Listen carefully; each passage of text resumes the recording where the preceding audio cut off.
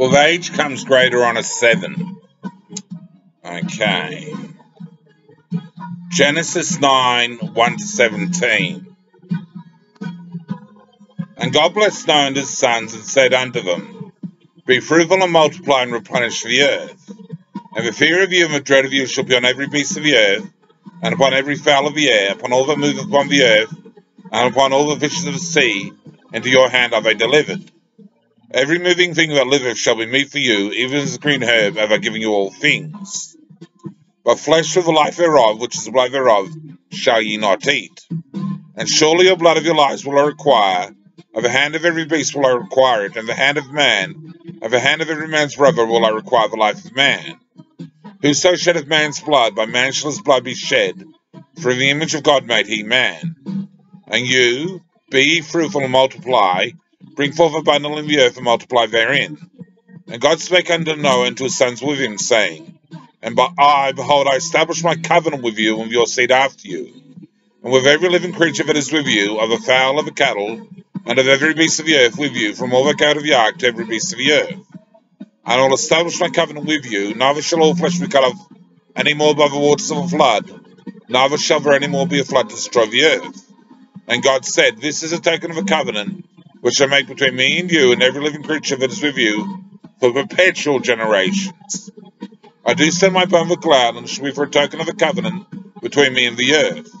And it shall come to pass, when I bring a cloud over the earth, that the bow shall be seen in the cloud. And I'll remember my covenant which is between me and you, and every living creature of all flesh.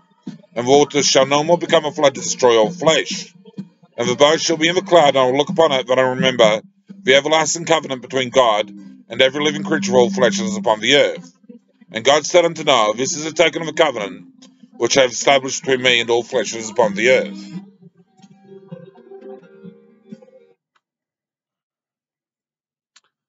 Okay.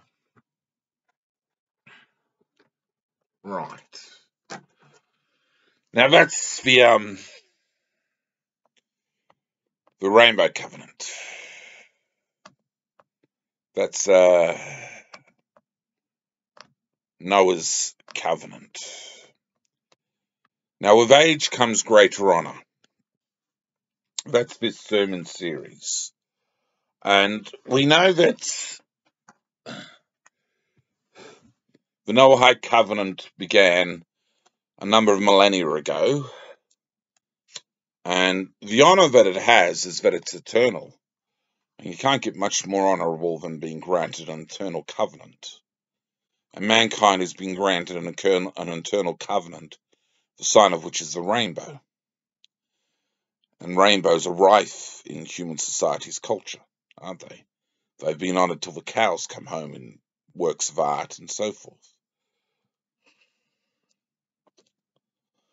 And Noah now is very well established in literature, in artwork, and in the religious terminology in the community. Noah is a well-established figure.